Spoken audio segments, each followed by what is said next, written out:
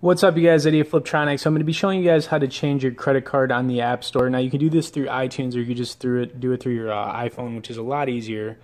So anyways, what you guys want to do is go into your settings, and then you're going to want to scroll down to iTunes in the App Store.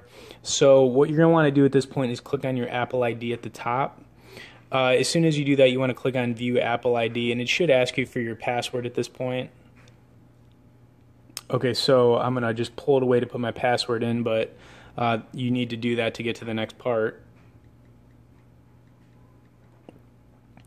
Okay, so once you got it in, just click OK so we can check this out, and it's going to pull up some different stuff in here. You're going to have the country, region, ratings, reviews, and then payment information, and this is exactly where you can change it. Like I said, it's a lot easier to do through your iPhone than having to do it through Mac or PC on iTunes, and this is a lot faster.